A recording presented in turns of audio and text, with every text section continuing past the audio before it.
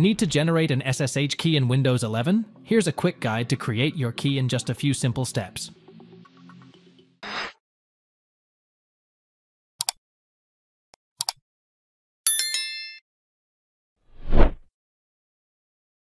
Open the search box, then type optional features. Click on it.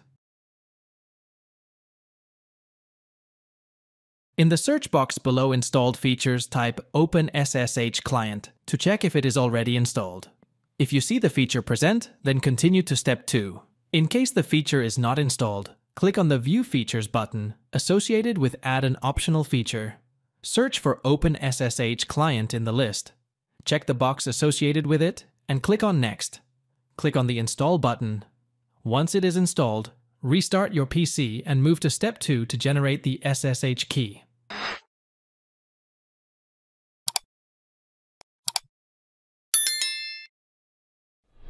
Hit the Windows key and type CMD in the search box. Right-click on Command Prompt and choose Run as Administrator. If prompted by User Access Control, click on Yes. Execute the command below, SSH keygen.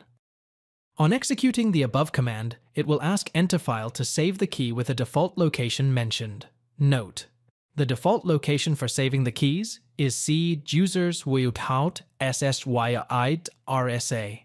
Now if you hit Enter, the SSH key will be saved in the above default location. Else if you want, you can change the location by typing the new path. Next, it gives an option to create a passphrase, for the SSH key created. Press the Enter key if you want to proceed without creating a passphrase. If you want to secure the key, then type a password and confirm it by retyping it. Remember this password as this is needed while using the SSH key every time. Now the key will be created, and you see the fingerprint of the key and SHA-256 hash value.